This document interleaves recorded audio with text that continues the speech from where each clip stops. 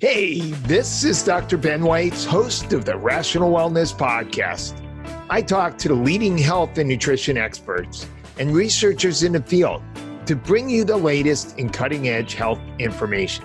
Subscribe to the Rational Wellness Podcast for weekly updates.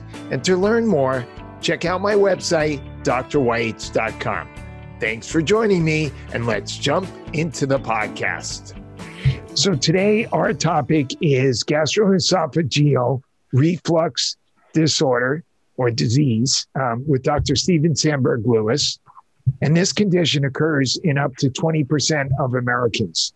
GERD, also known as acid reflux, is a condition where the contents from the stomach come back up into the throat, resulting in a burning or acidic taste in the mouth, burning pain in the chest, vomiting, breathing problems, chronic cough, chronically bad breath, chronic laryngitis, and erosion of the teeth.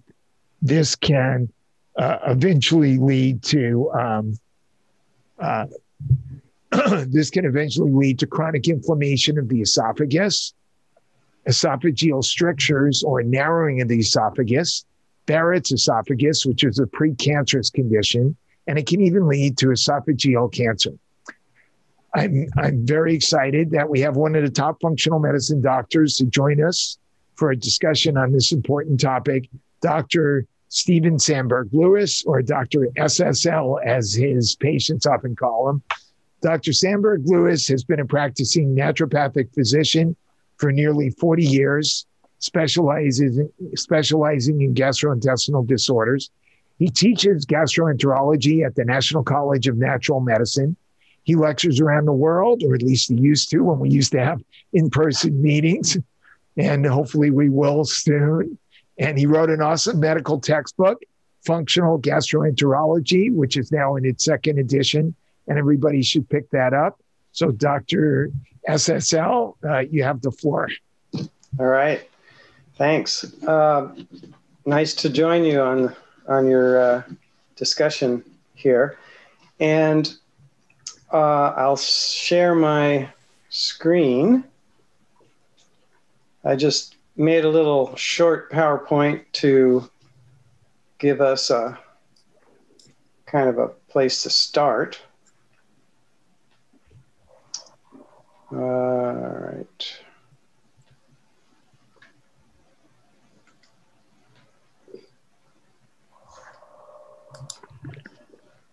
So,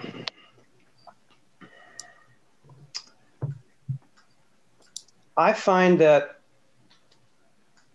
reflux and heartburn and regurgitation are things that aren't always very well understood, even by well-versed physicians. So I have a few basic things here to just point out.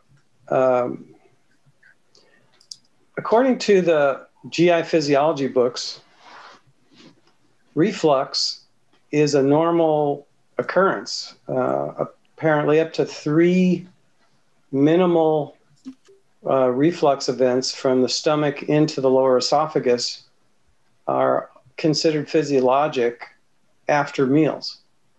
Now, that doesn't mean that everybody has significant reflux, because if it's only a small amount, if there's adequate saliva to buffer it, if there is normal motility in the esophagus, which there are these contractions that can occur that don't require a swallow, called secondary contractions, that help to move the refluxed material back down into the stomach, and a number of other protective mechanisms that keep it from causing any real symptoms.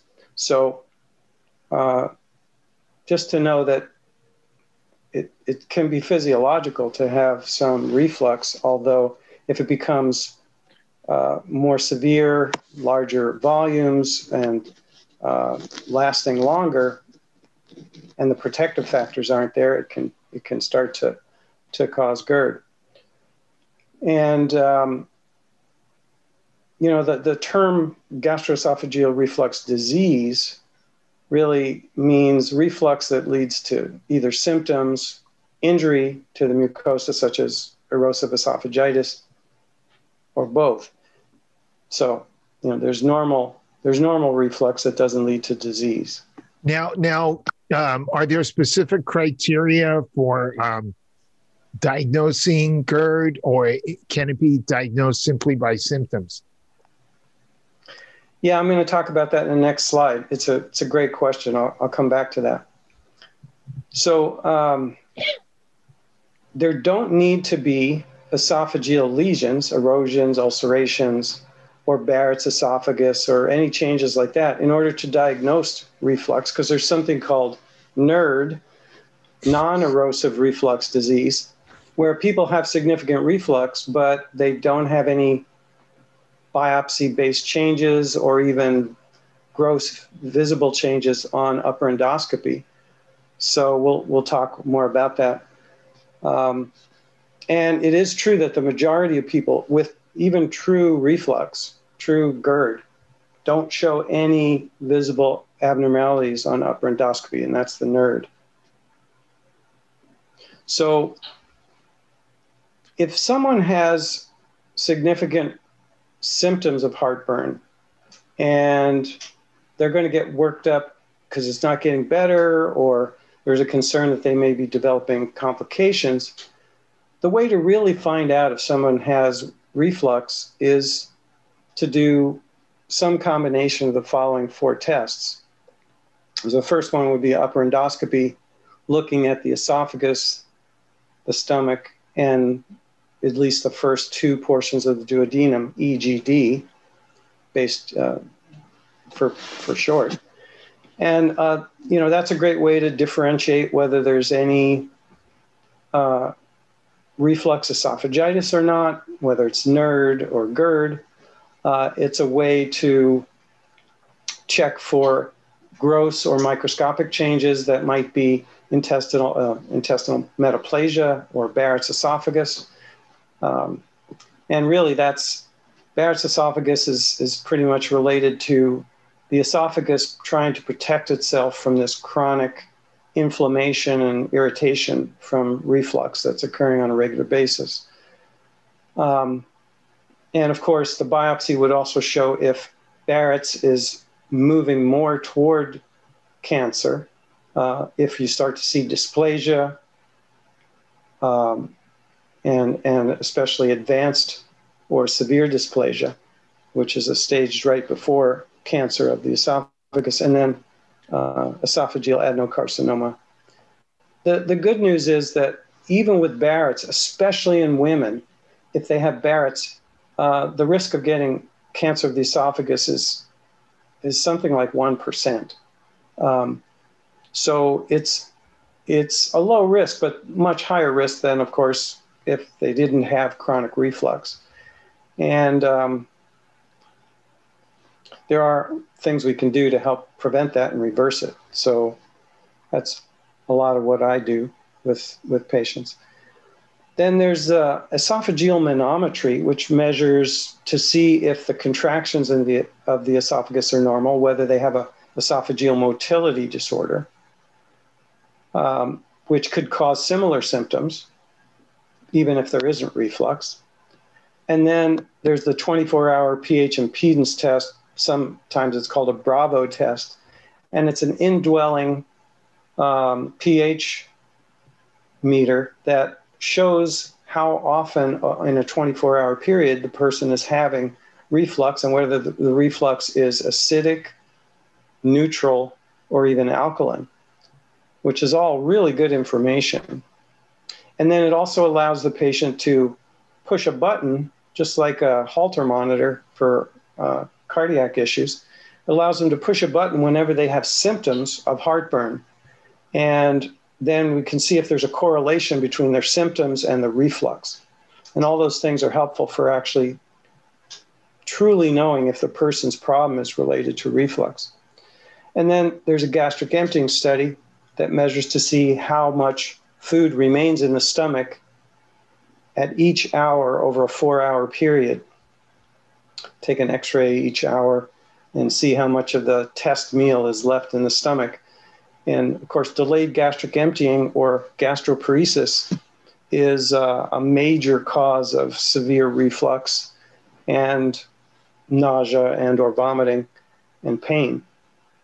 So this is the kind of workup that at least the manometry, the upper endoscopy, and the 24-hour pH impedance would be done for any patient that is considering getting Nissen fundoplication or other surgery for reflux. Because the last thing a surgeon wants to do is do a surgery for somebody who really doesn't have reflux. So you've got to prove they have it in order to do a surgery that's only going to work for reflux.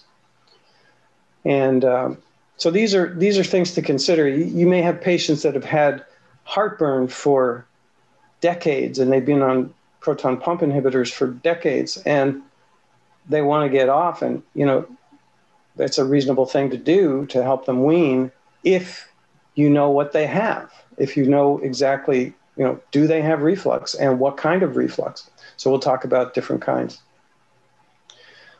Just a quick slide to show the LA classification of erosive esophagitis or reflux esophagitis.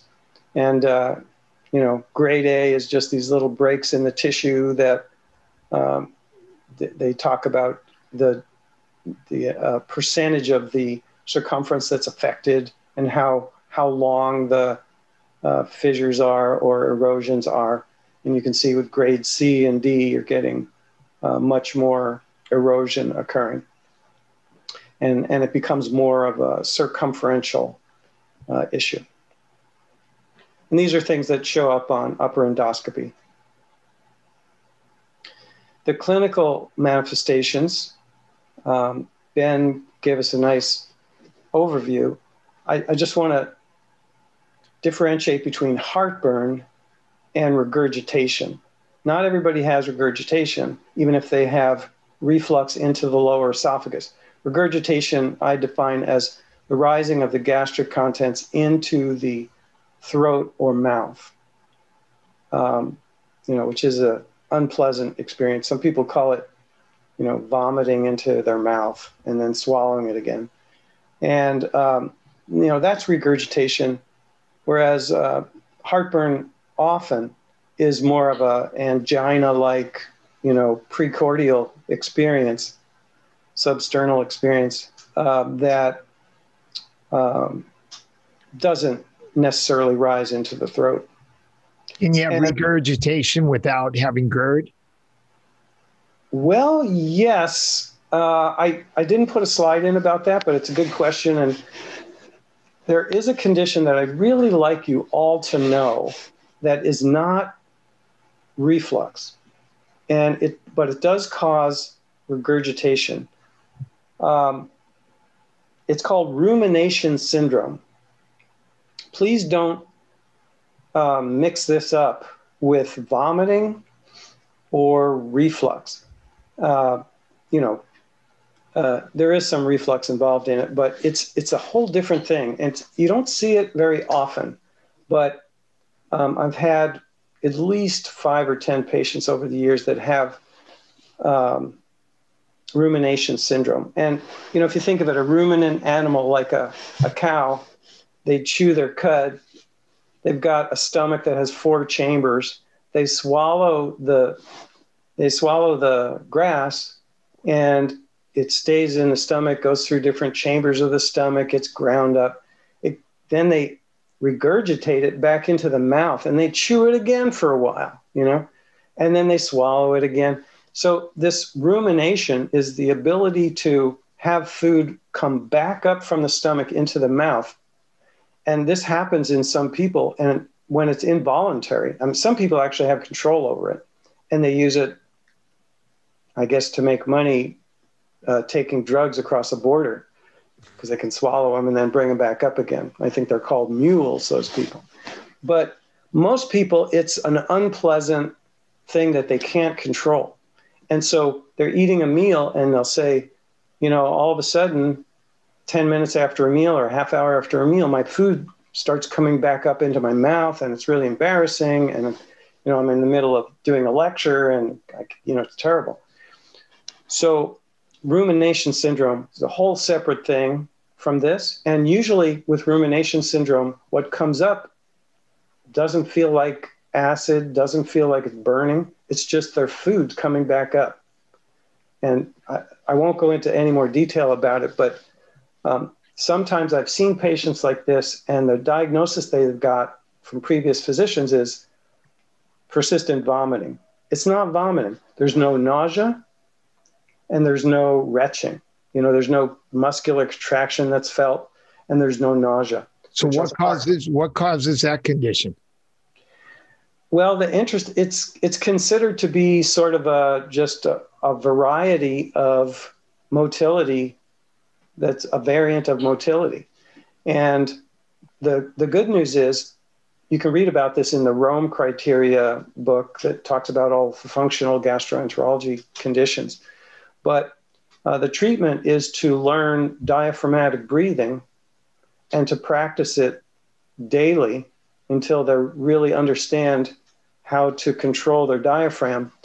They say at least 100 days in a row, they have to practice this diaphragmatic breathing. And it can really change this pattern, because the diaphragm really is the outer, should have put this picture in. The diaphragm really is the outer sleeve of the lower esophageal sphincter. When the stomach is in the proper position, if they don't have a hiatal hernia, the two crura, or legs of the diaphragm, wrap around the gastroesophageal junction and create an outer muscular coat around the lower esophageal sphincter, making it much more functional. That's why if someone develops a hiatal hernia and their stomach moves up 2 or 3 centimeters, now the lower esophageal sphincter is up here and the diaphragm's down here, and they're not working together. They're discoordinated. So the better the functioning of the diaphragm, the better people will be at being able to keep their food in their stomach and not have it rise. So it seems to be quite efficacious treatment. And of course, when you have that hiatal hernia, that's where manual therapy techniques, which you're an expert at and teach, to help pull that the stomach down through the diaphragm, right? To its proper position below the diaphragm, yeah. Now, Ben also mentioned some extraesophageal symptoms and signs like hoarseness, chronic non-productive cough, asthma that seems to get aggravated by reflux, symptoms in the throat, chronic sore throats, even, like you said, erosion of dental enamel. I've had some patients whose dentists put coating, like a plastic coating on their teeth, just to protect it from all the acid so they wouldn't lose their enamel, until we actually treated them, and then they didn't need that anymore. Chronic sinusitis, even chronic otitis.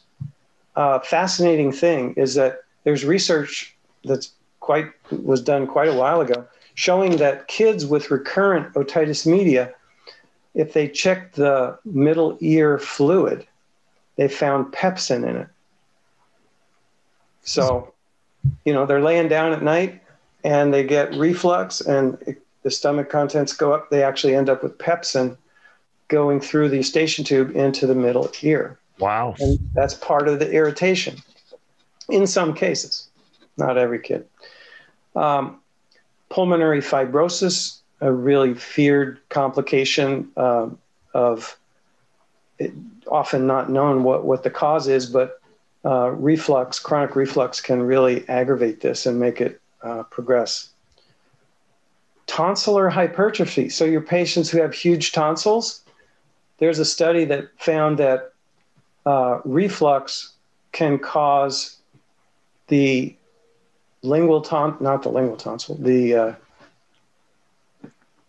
regular tonsil, pharyngeal tonsil, to increase its mass by 3.5 times. Wow. Just that chronic irritation. Other things can do it too, but that's one of the things that can cause tonsillar hypertrophy. I mentioned the recurrent otitis media, and then sleep disturbances, sleep apnea, just due to irritation in the throat and swelling. So if you're not aware of LPR, laryngopharyngeal reflux is a form of reflux that is unique, and often these people have no heartburn. They have no symptoms of heartburn, but instead their symptoms are in their pharynx or larynx. And so they have some of those extra esophageal symptoms that we talked about, like the chronic throat clearing, chronic cough, chronic sore throat, wake up with a sore throat in the morning, every morning, bad breath, globus phenomenon, feeling that there's a ball or something in the throat.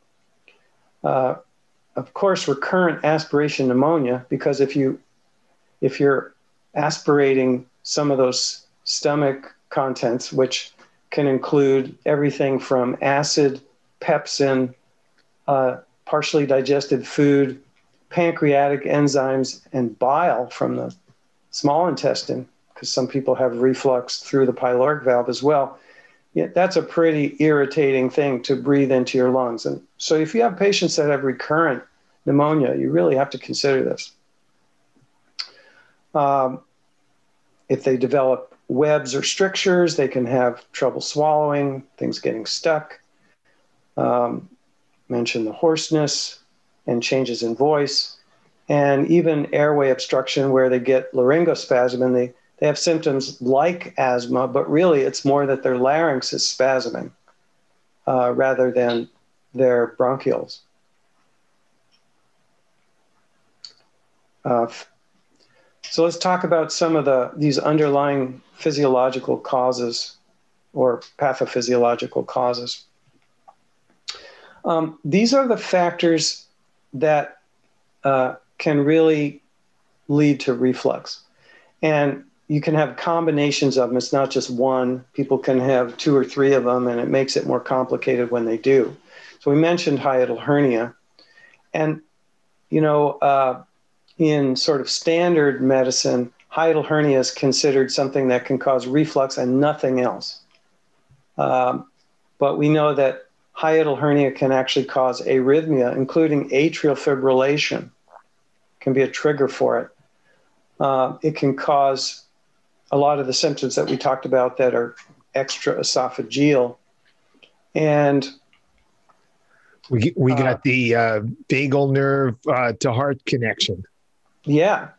There are different theories about what it is about having a portion of your stomach pushing against maybe the vagus or pushing against the atria that may trigger this atrial fibrillation. But in any case, hiatal hernia can cause all kinds of symptoms, and fatigue and anxiety are 2 of them.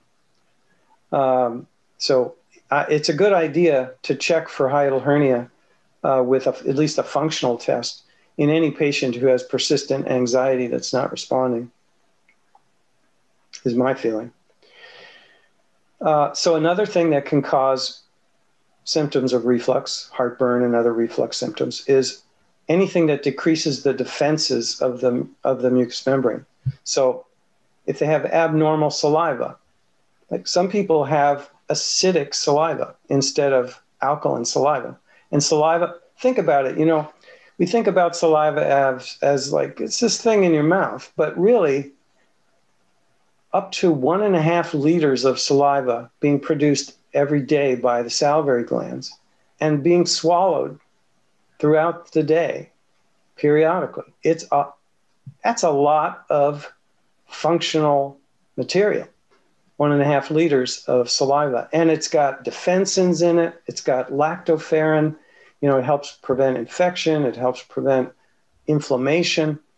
It's got the alkalinity that helps neutralize any physiologically refluxed, if it's a not excessive amount of reflux.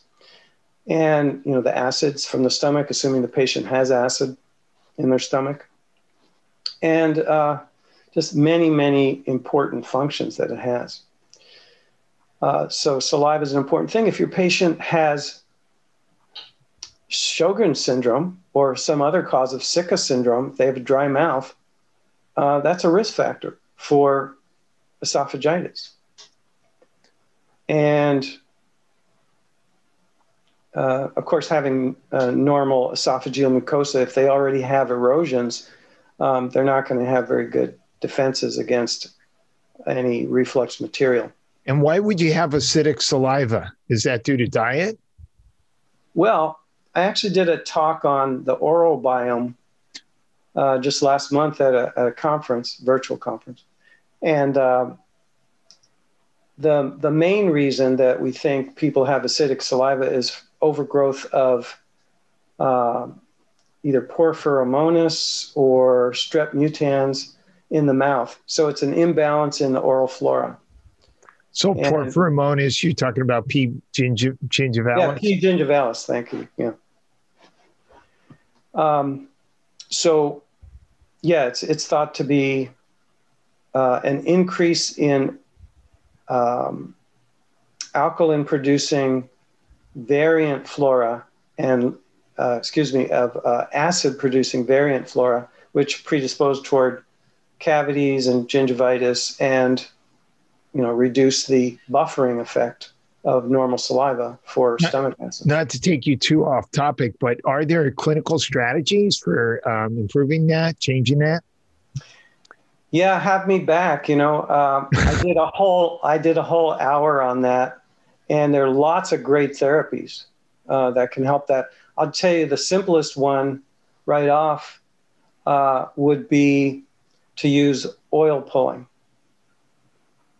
And you can use either coconut oil or sesame oil typically. Occasionally, ozonated olive oil is used as well, or ozonated coconut oil. And, that's kind of sucking the oil back and forth between the teeth for 15 to 20 minutes each night after you've brushed your teeth. It's the last thing you do, and you just let it stay in there. After you spit it out, you just let the coating that it puts on your teeth and gums stay there. And that can really help to reduce the acid-producing bacteria and help normalize the biofilms in the mouth. Wow, that's great clinical pearl right there. Yeah, and there are lots of other great treatments too, like glycothymoline. If you know the Edgar Cayce's products, in Virginia Beach, is that Virginia?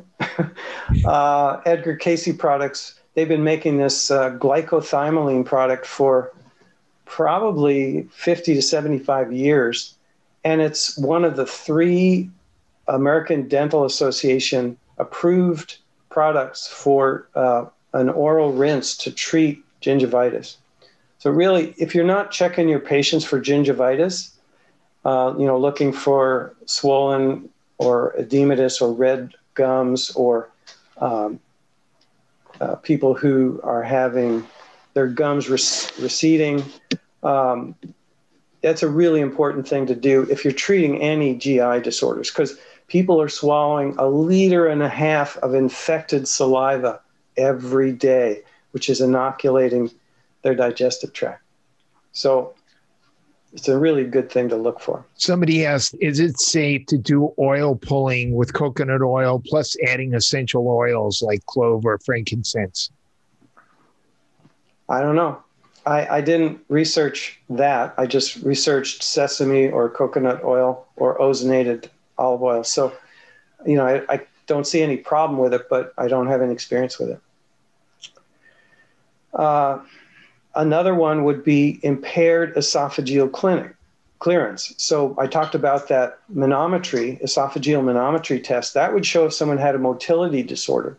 So for instance, if you have a patient with scleroderma or Crest syndrome, which is sort of a milder form of scleroderma, they're going to have problems with this because, the worst case scenario is called rubber hose esophagus. And that's part of the Crest syndrome, right? CREST. E is for esophageal motility problems. And people with scleroderma have a lot of digestive disorders especially reflux and reflux esophagitis, motility disorders of the esophagus, so things tend to get stuck, dysphagia, and almost all of them have bacterial overgrowth of the stomach and the small bowel because of the motility disorder of the thickening of the tissue. Do any of the supplements that we use for motility of the gut help with motility of the esophagus? It's a great question. I have not seen studies on prokinetics to help with esophageal motility. I try them out, but I don't know that, there's no specific esophagus specific prokinetic agent because it has a different system of motility than the stomach and the small bowel, which is based on motilin as a hormone, and the migrating motor complex. The migrating motor complex doesn't seem to have a connection to the esophagus. That's another part of vagal function and central functioning. So it's a great question. I don't have a perfect answer for it. Next, we have increased intra-abdominal pressure. And as I just mentioned, bacterial overgrowth would be one of those things because gas gets produced by excessive bacteria or archaea making methane or desulfovibrio bacteria and others that make hydrogen sulfide. And all of that can increase the intra-abdominal pressure. And if it's greater than the intrathoracic pressure, things are going to tend to move up much more easily and reflux becomes common. So gas is a problem. Pregnancy could be a problem. Luckily, it only lasts a certain amount of time. And we know that, of course, in pregnancy, you also have the hormone relaxin being produced by the placenta, which relaxes all the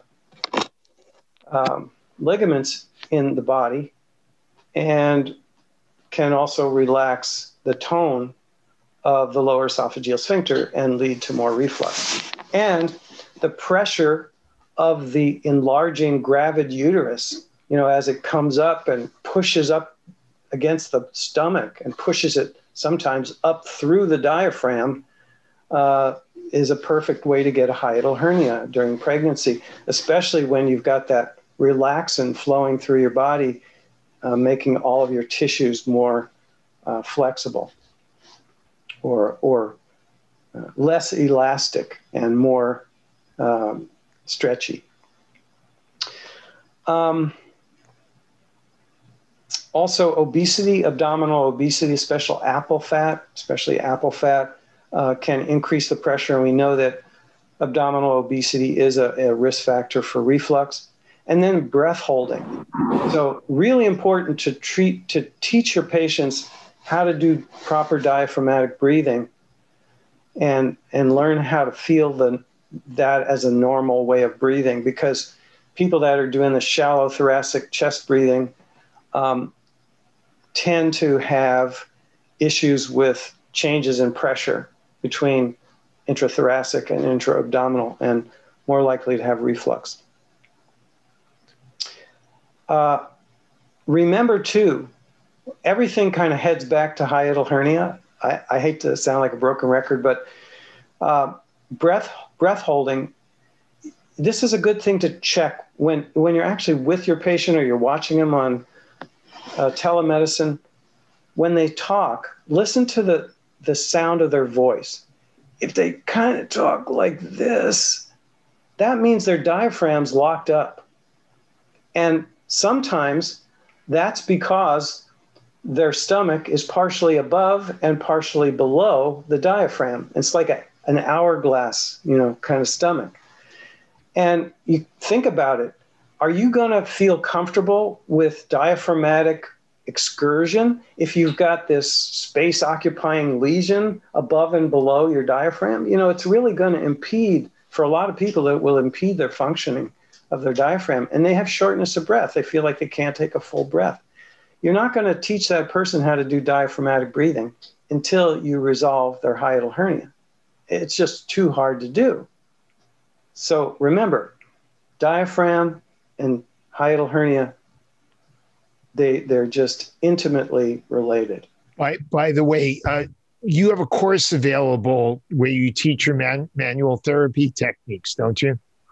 Yeah, and not just the hiatal hernia reduction, but also the diaphragmatic technique to help take the spasms out of the diaphragm.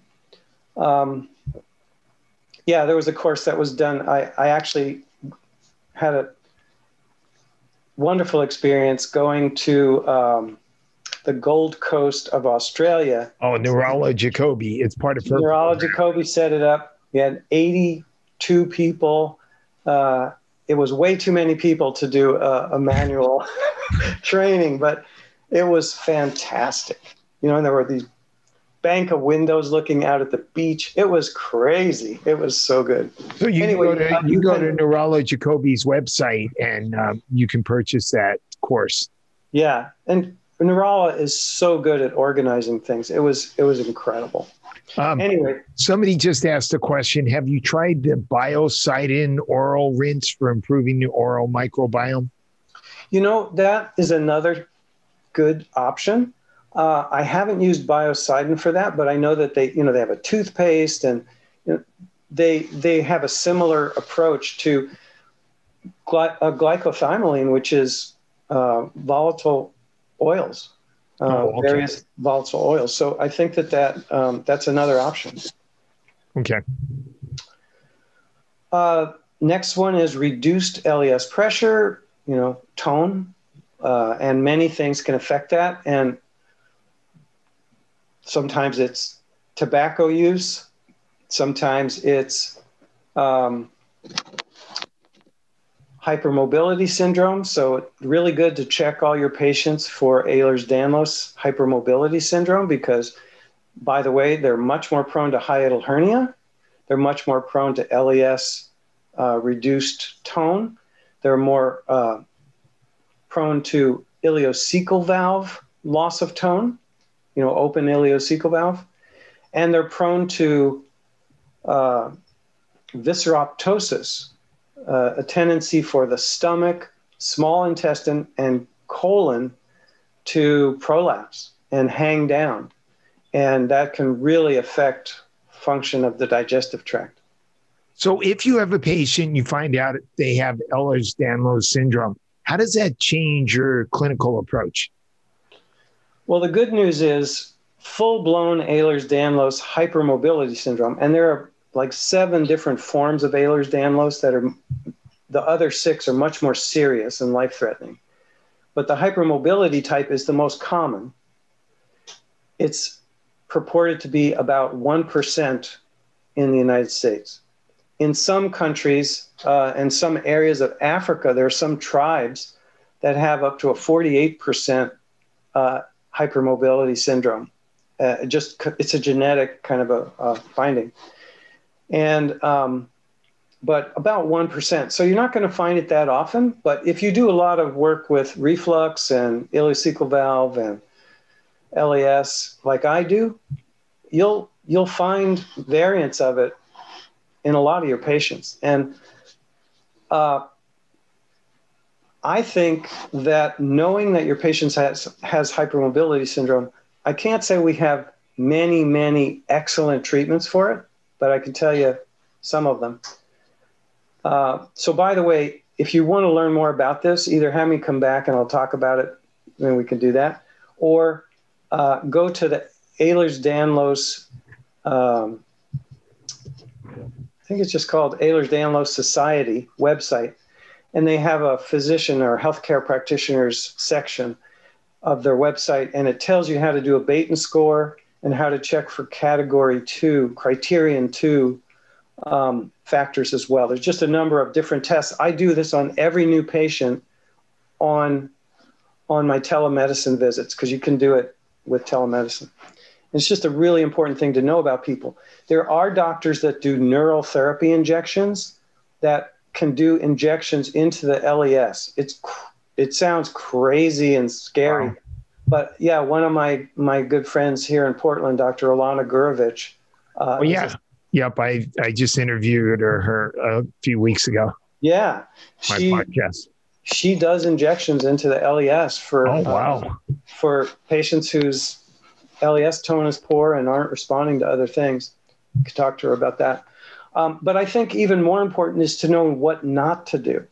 So I tend to tell these people, use non-force manipulation techniques. Don't become more and more hypermobile by getting high velocity, low amplitude, frequent therapy. And I tell them that. And don't go to yoga. Well, no, yoga's okay. And these are your yoga. If it says that the person's a yoga teacher on their new patient form, you better test them for this, because they probably have it. Because they can do all the things that you see in the books that other people can't do. Because they're I'm sure they could do it safely. But on the other hand, they probably are not going to benefit from yoga. They will probably benefit from strength training more. Yeah, well, they could benefit, from strengthening so that they have more support and stability in their joints, and doing a balanced approach, not just stretching. And if they need it, injections, whether it's PRP or prolotherapy or stem cell injections, can be life-saving for these people, as well as, like I say, sort of non-force, more of those types of manipulation. Okay. And Baral therapy can be life-saving as well. Baral is so gentle, but it can really improve the positioning and the mobility of the organs with respect to one another in the abdomen. Okay. And then last two here, we have visceral hypersensitivity. And these are people that perceive peristalsis as pain. Boy, that's a tough one. There are some treatments for it. Specifically, biofeedback techniques like neurofeedback can be really helpful. There are some pulsed electromagnetic field techniques that can be helpful. And there are some drugs like low-dose naltrexone is sometimes really helpful, as well as some probiotics.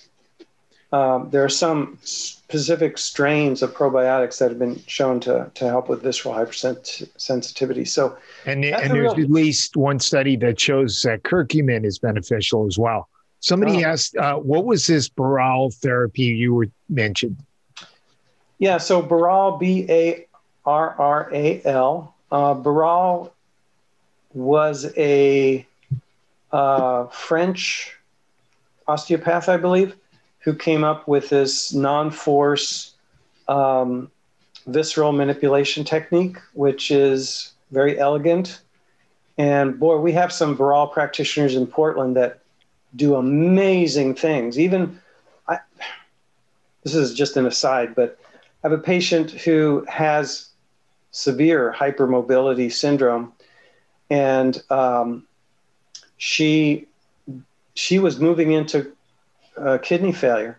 She's been at about 60 or 58 on her glomerular filtration rate for many years, and we just kind of watch it and try to prevent any problems. And suddenly she had her GFR dropped down into the 30s, low 30s, and she was scheduled to meet with a nephrologist. And we gave her some herbs that we use that are protective for the kidneys, but the main thing was she went and had this Baral treatment, and they found that her renal arteries were being compressed by surrounding organs, and they just did this gentle manipulation, and her GFR went back up to it went up to 58, so it's almost back to 62 like it was. So we're watching that now, and it was just incredible. Which strain of probiotics helps with gut hypersensitivity? It's that common, the one that was studied, I believe. You can look on Probiotic Advisor for more of this, but Align, I think it's Align, that regular store brand, was found to be helpful. Okay. And the last one is gastroparesis or delayed gastric emptying. Because if you think about it, if the bag is full for long periods of time and doesn't empty through the bottom, through the pylorus into the small intestine, you're much more likely to get reflux up the top into the esophagus. And this is especially common in both type 1 and type 2 diabetes. If your patient has type 1 diabetes and their blood sugar is not super well controlled, they have up to 40, depends on the study you look at, but 40, even 50% risk of getting gastroparesis. So getting a gastric emptying study can be really helpful. Hey, Doc, can you tip your camera a little bit? Because when we, on the video, your top of your head's getting cut off. There you go. Well, that's good. You don't need to look at me anyway, but yeah, I'll do that. Yeah, so this is all the things that can cause reflux symptoms, and there are probably more, but these are some of the big ones. So the question about acid, is it always too much acid? Well, sometimes it is, but sometimes it ain't. So not all reflux symptoms are due to excess acid. And I just want to point out here that these same reflux symptoms and even true GERD or NERD can be due to acid reflux. Acid reflux can cause erosive esophagitis, or sometimes not. It may cause some, LA grade A, B, C, D erosive esophagitis, or it may not. And if it doesn't, we call it NERD, right? Non-erosive reflux disease. But it's not always acid. Sometimes people have neutral reflux, and there's a lot of research on this, or what's called weakly acid reflux, or for short, WAR. W-A-R. I think gastroenterology has some of the best 3-letter abbreviations of any form of medicine, any specialty. So we've got WAR going on here with weakly acidic reflux. And that can cause reflux symptoms as well, or even neutral pH of 7.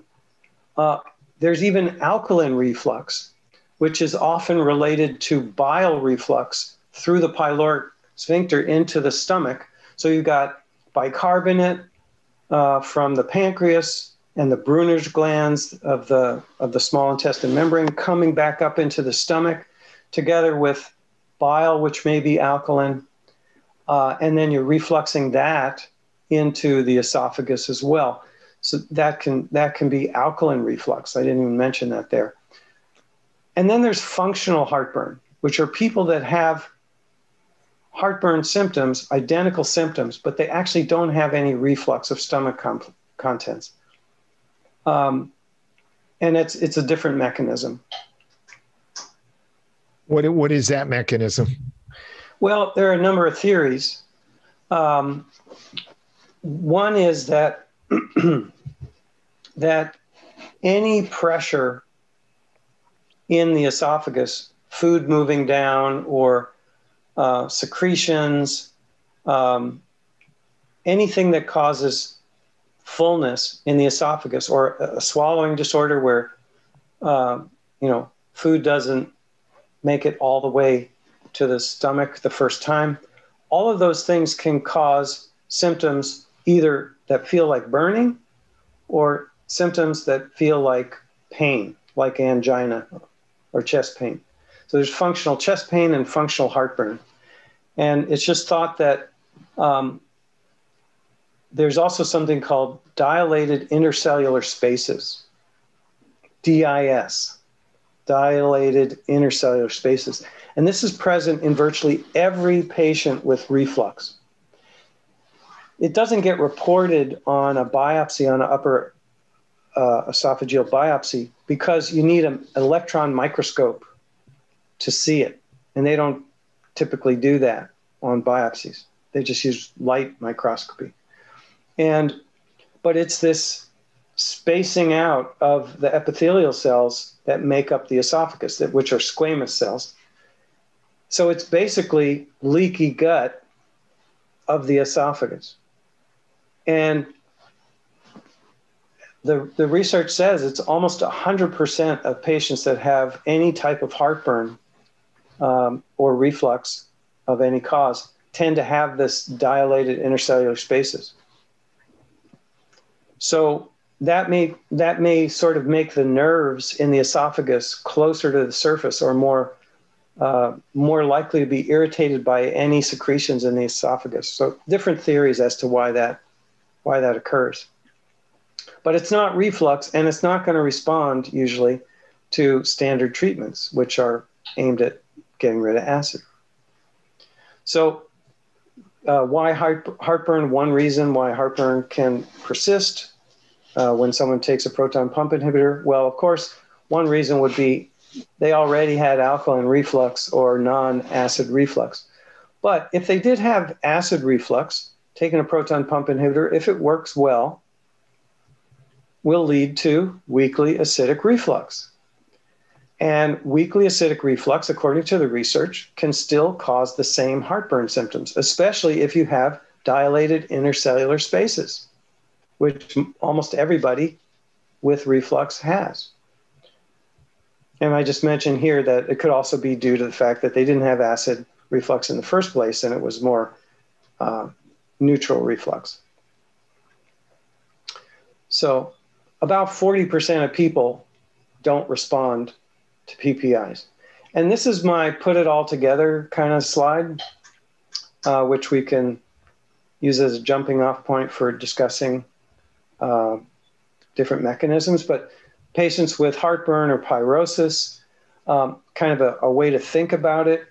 If you think it's been going on a long time and they might have something like Barrett's or precancerous condition or reflux esophagitis that's getting severe, you may want to refer for some of these tests. You may want to evaluate for pancreatic function by doing a stool chymotrypsin or stool elastase, fecal elastase.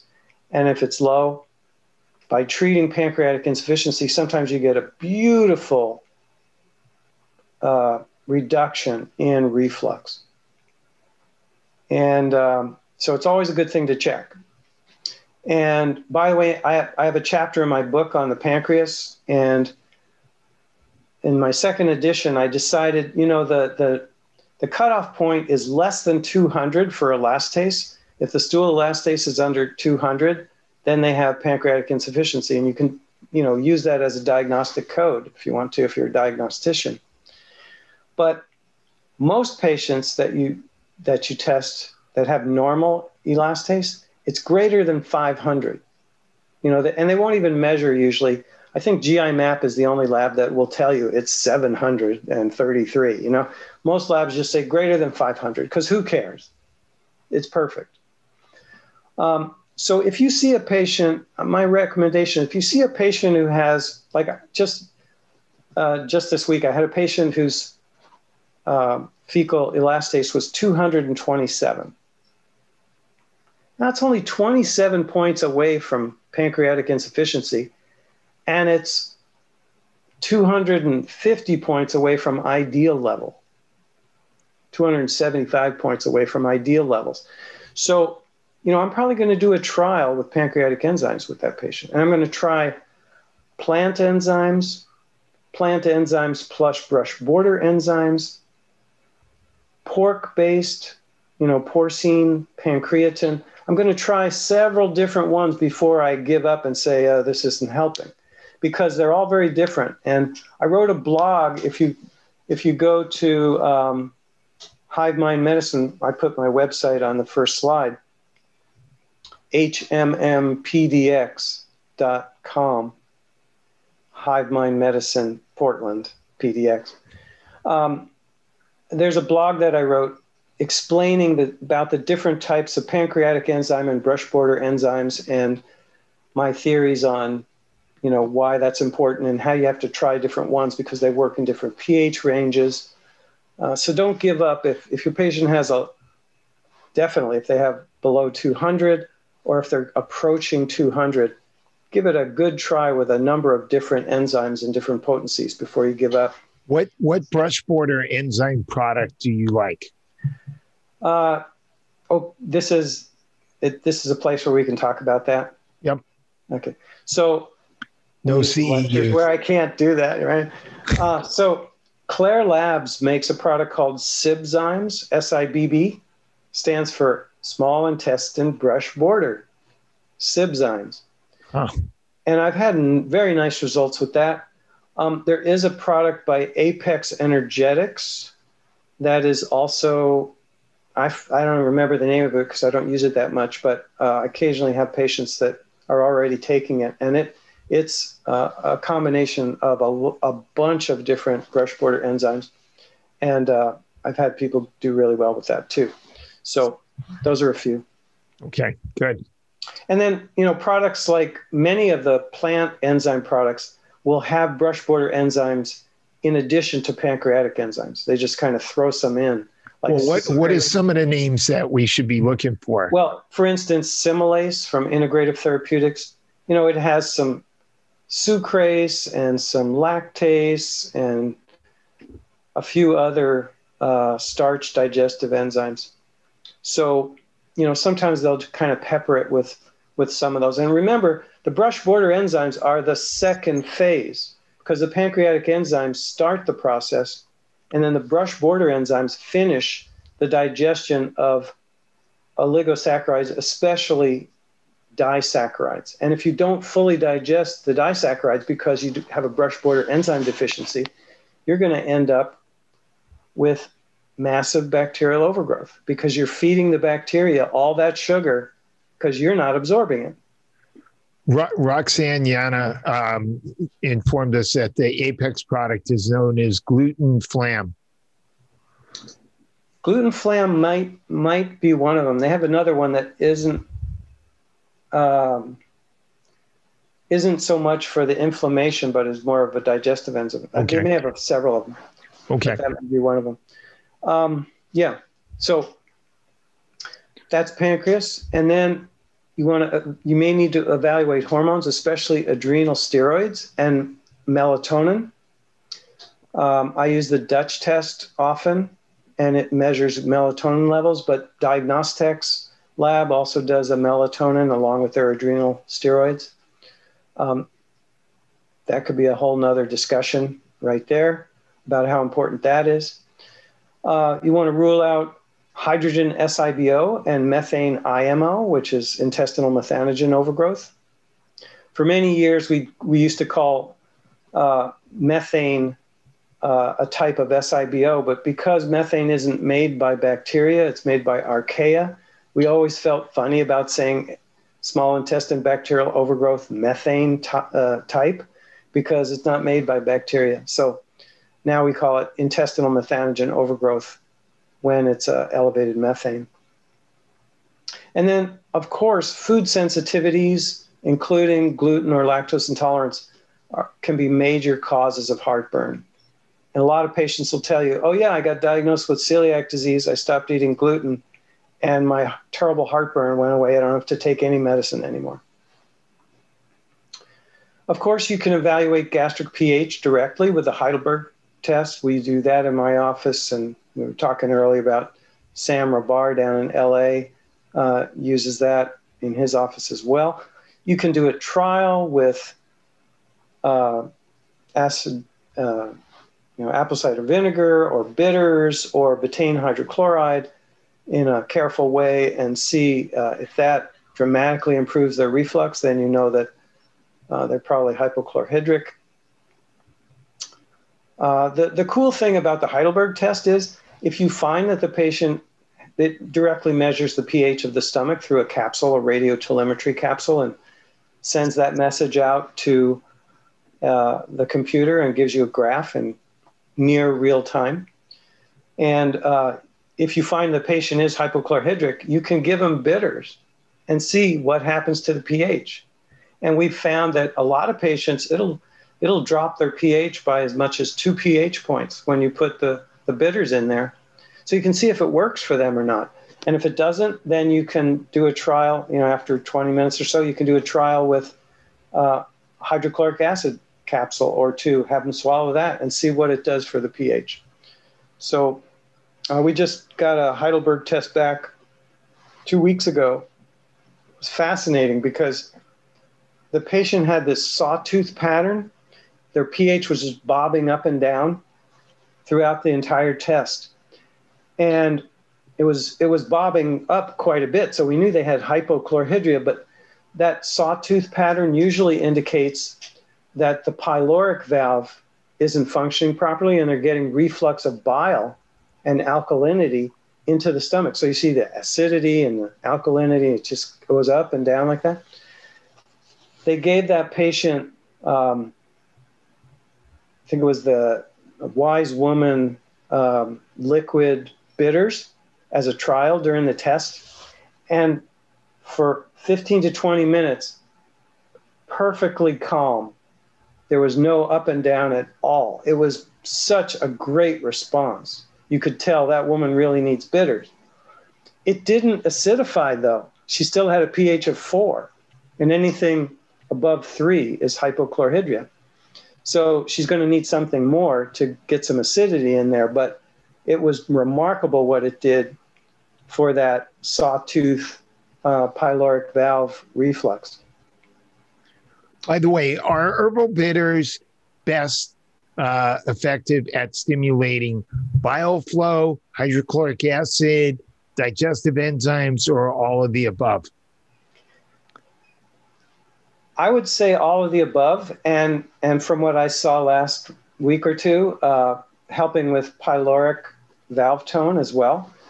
It's just kind of a general tonification for the whole upper GI tract. And remember, there are bitter taste receptors throughout the entire digestive tract, even in the colon. And you might think, well, that's ridiculous. Why do you need to taste bitter things down there? Well, it turns out they do so much more than just taste bitter, but that's the first thing that was discovered. So they called them bitter taste receptors, but they do, so many important things. And they're also found in any tissue, I believe most tissues that change shape. Like I think blood vessels have them and the lungs might have them. Bitter taste receptors are present in lots of tissues. So I would say, bitters, they might do almost anything. They just help normalize function if they work for the patient. Okay. So they might have hypochlorhydria or achlorhydria. They might have normal acid. They might have excessive acid. And you can check for that if you want to do that. And it's a great thing to do if your patient has pretty persistent reflux.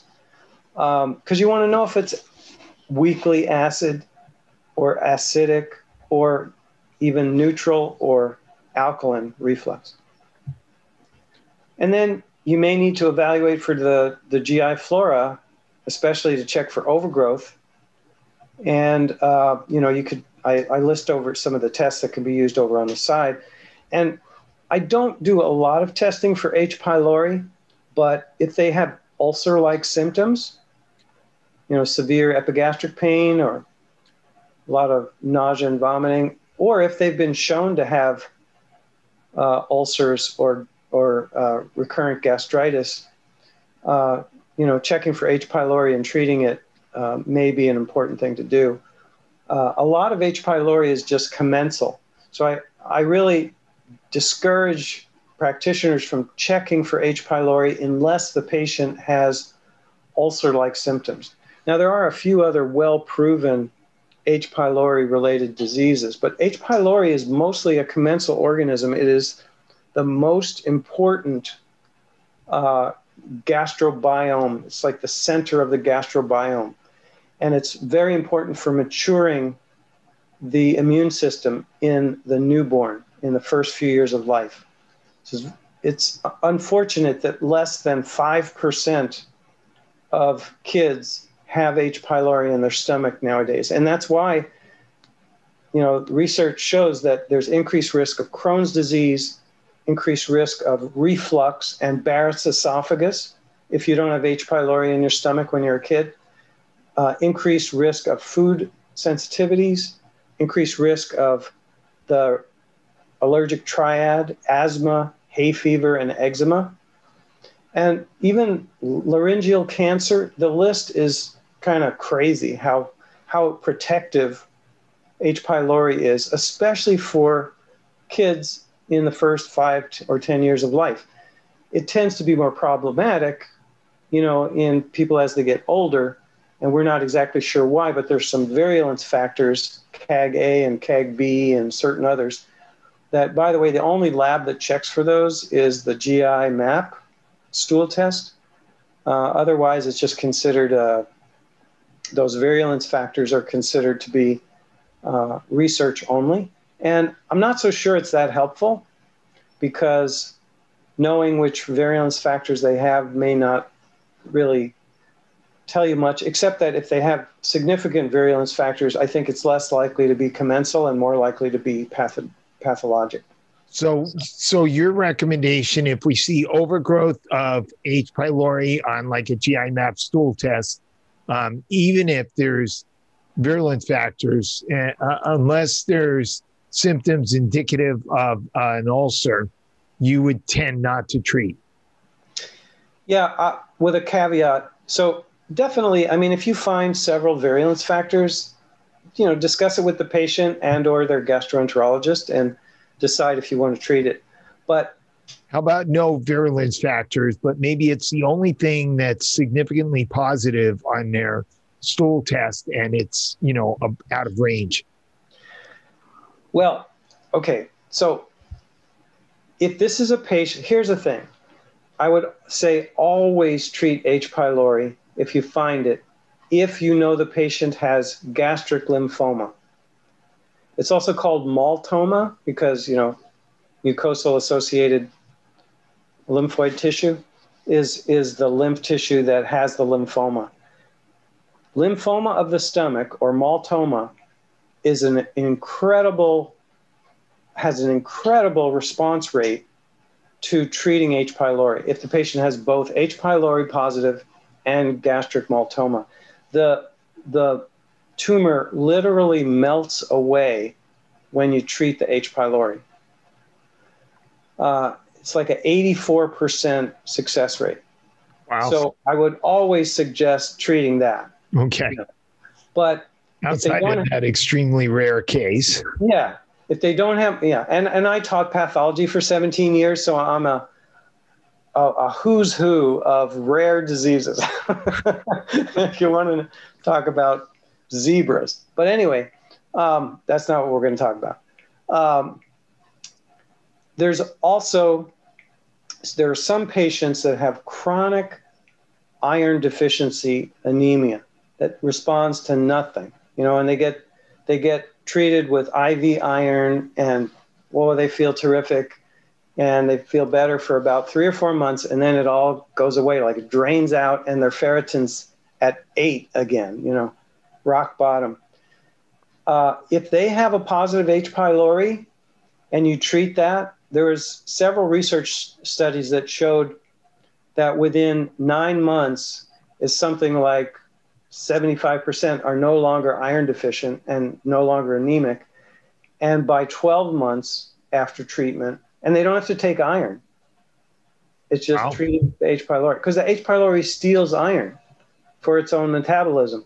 And that's where this comes from. H. pylori can also cause hypochlorhydria, one form of it. There's some forms that, I don't want to get into it, but if the H. pylori gastritis is specifically in the antrum, antral dominant, then that tends to cause hyperchlorhydria. But if it's pan-gastritis and it's affecting the entire stomach lining, it tends to cause hypochlorhydria. So that, hypochlorhydria certainly is a cause of iron deficiency. So that might be part of the mechanism too. One more question on H. pylori. If we see antibodies to H. pylori, doesn't that mean that we should treat it? Well, so there are at least 3 ways to check for H. pylori, right? There's the blood antibodies, IgG, there's stool antigen, and there's the breath test. There's a H. pylori breath test. The H. pylori breath test and the stool test tell you H. pylori is currently present in the gut. But if you check the blood and you find an elevated antibody, that tells you they've had H. pylori at some point in their life. And that's becoming less and less common, like we said, because of antibiotics and other treatments slowly eroding the levels of H. pylori, and people being treated for H. pylori so they don't have it. Moms don't have it to give to their kids. So the question is, if you have antibodies, you should treat it. Well, that's the standard approach. It's called test and treat, meaning if you find it, you treat it. And that's why I'm telling you, don't test everybody for it. You know, don't do a stool test that, like the GI map, it checks everybody for H. pylori, stool antigen. I think it's actually stool DNA is what they test, which is a unique test. It's not a standard test. So I would verify it. If you get a positive there, I would verify it with a stool antigen or a H. pylori breath test or even a blood antibody test. The thing about the blood antibody test is it doesn't necessarily normalize if you've treated H. pylori effectively. It's not a good follow-up test to see if things have normalized. The stool test and the breath test will normalize if the H. pylori was eradicated. But the antibody may persist. It's an IgG, so it can persist for a long time. So unless you know that they've never been treated for H. pylori and there's some other risk factor like iron deficiency anemia that's not responding to anything, or ulcers that keep recurring, or chronic gastritis, I just say think about it before you treat it. And your the standard approach is test and treat. So if you test, you're kind of expected to treat. So don't test everybody. And your favorite treatment, do you use the triple antibiotic therapy, or do you use mastic gum? Do you use? I never treat it anymore because since 1995, every MD and osteopath, everybody treats it whenever they find it on a test. So it's very rare. The only cases I usually see now are people who have, most of the patients I see have already been to at least one, if not 2 or 3 gastroenterologists already. So that's been picked off. But I'll tell you, if I were going to treat a patient for H. pylori, I would use triple therapy, and I would, for 10 to 14 days nowadays, it used to be 7, and I would add lactoferrin, at least 300 milligrams 3 times a day during the treatment, because that increases the effectiveness. I would add a biofilm disruptor, the simplest one, of course, being NAC, and there have been several studies showing that antibiotic-resistant H. pylori, when you add NAC to break down the biofilm, you get a much higher response rate. So I do those things, and I add a probiotic, because probiotics together with triple therapy have been found to increase the success rate. So if you're going to give them 2 antibiotics plus a proton pump inhibitor, give them these 3 extra things, which can really improve the effectiveness.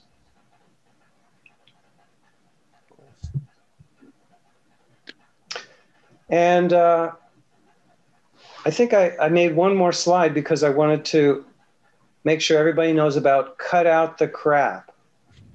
This is a handout. I have a GERD handout that I give to all my patients that have reflux to remind them the things that are commonly triggers and causes. So these are the things I want them to do trials with if they're using these things, or these are things that are going on in their life. So C stands for coffee, caffeine in general, so, could include energy drinks and things, cigarettes, and chocolate. So methylxanthines in general, but especially chocolate and caffeine, and smoking. And we said, a number of mechanisms by which tobacco smoking can affect reflux, and perhaps even a patch or chewing tobacco as well. And chewing tobacco, of course, is horrible for cancer of the mouth. And so they can do trials removing these things. And if it turns out without coffee, they don't have any reflux, you can have them do a trial with low acid coffee. There are several brands. One is called Tyler's brand that are sold in some stores. And it's they reduce the amount of acid in it. And that can really help people with reflux be able to drink some coffee if they really like coffee. What was that about chewing gum causing cancer of the mouth? Not chewing gum, chewing tobacco. Oh, chewing tobacco. Okay. As a cause of leukoplakia and erythroplakia. Yep. R stands for refined carbohydrates. And then I put in, and this comes from Sherry Rogers' book, No More Heartburn, but I added some things. I reworked it a little bit. So refined carbohydrates, but also any carbohydrates. So we find that low fermentation diets like fast track diet and SIBO type diets and cedar cyanide diet and FODMAPs diet sometimes are remarkably effective at treating reflux just by themselves, just by reducing the total amount of fermentable carbohydrate per meal. I put RX in there for drugs because I have a slide when I do my full lecture on reflux that all the drugs on the left that can irritate the esophagus and cause erosive esophagitis, and all the drugs on the right that can trigger more reflux in a patient who already has reflux. Often things that are antispasmodic and relax the lower esophageal sphincter or delay gastric emptying. And then R is for rapid eating, Fletcherizing, chewing food until it's liquid, taking your time in a relaxed manner. That can totally cure your patient's reflux, a lot of your patients. It also tends to promote parasympathetic tone. So you're going to have more vagal tone. You're going to have more improved digestion on many, many levels. So please don't forget that if your patient is a shoveler, if they eat their meals in 5 minutes, if they eat at their desk while they're doing work on their computer, and they don't even know that they're finished because, they ate so fast, you got to work with that. That's really important. By the way, do you have any tricks to helping patients improve at that? Well, I got to put in a plug. My wife is a neurofeedback practitioner, biofeedback practitioner, and a stress coach, stress management coach. And she recently wrote a series of 6 blog articles that I would highly recommend everybody read on our website, hmmpdx.com, which is on there, Hive Mind Medicine website. And you go to our blog page, and she wrote 6 blogs. One of them is specifically on chewing and why that's so important. And I didn't even know about this till I read her article, that the trigeminal nerve, which controls mastication in large part, actually when the brain perceives through the trigeminal nerve that you're chewing your food and taking your time and thoroughly chewing, it sends a message to the brainstem that calms the nervous system, autonomic nervous system, and turns on the parasympathetics. So, yeah, it's so great, the stuff that she writes. So I just highly recommend. It's free and it's on our website, and you can recommend it to your patients to read them. Just really cool. Oh. And A in CRAP, A is for acidic foods, because some people if they cut out tomatoes and nightshades, especially tomatoes, personally, it's white potatoes for me. It's that nightshade. That's the only food that gives me reflux. I don't ever have reflux now because I just don't eat white potatoes. So, food allergies can be a thing, and that's why I have allergenic foods there. If you know someone's, sensitive or allergic to a food, that can be a big trigger for reflux. By the way, do you have a favorite food sensitivity test? I hardly ever do food sensitivity testing. I used to do a lot of it. I actually worked at a lab that did cytotoxic leukocyte testing, and I would see those patients and go over their lab results. But, because so many of my patients have bacterial overgrowth now, and I'm putting them on specific carbohydrate diet or Dr. Seebecker's SIBO specific food guide, which is related to specific carbohydrate diet, I kind of use that as sort of an elimination diet initially and see how much better they get. A lot of times their reflux goes away just when they're on that diet. And it's part of our treatment for bacterial overgrowth. A low fermentation diet. So I don't do a lot of that kind of food sensitivity testing. But a lot of my patients come having already had those tests, and so I don't have to do it because they already had one recently, and that's really helpful. And I mentioned apple fat, pregnancy or apple fat, increasing intra-abdominal pressure.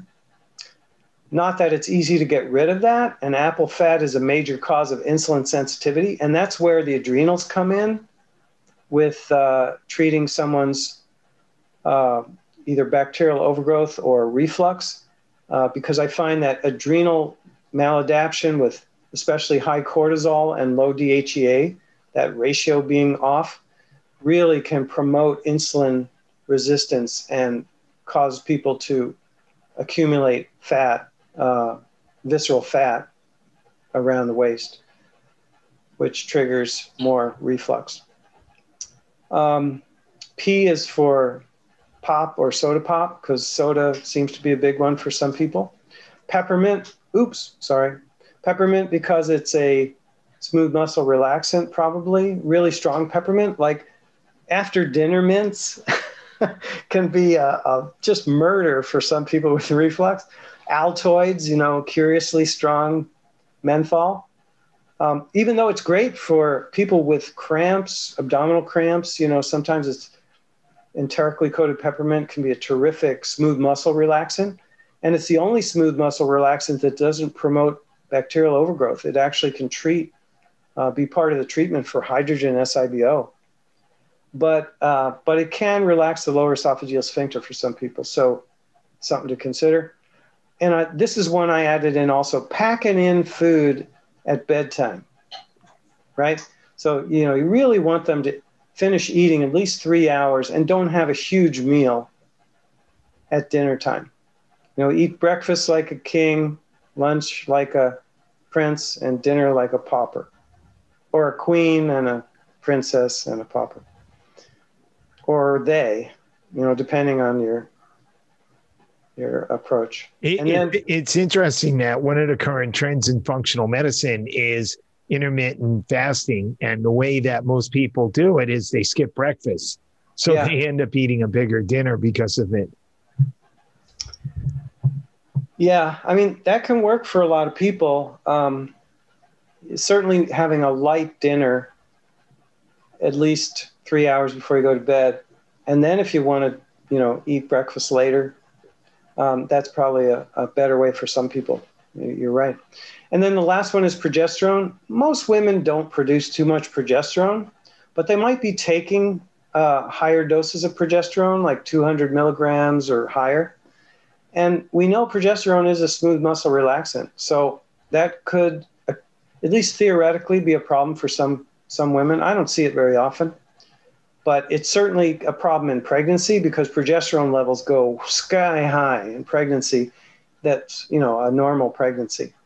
Women that aren't prone to miscarriage. So that's the cut out the crap. Things to you will become a reflux treating genius to your patients if you just really pay attention to this and, have them go through whatever they're doing and do a trial without it.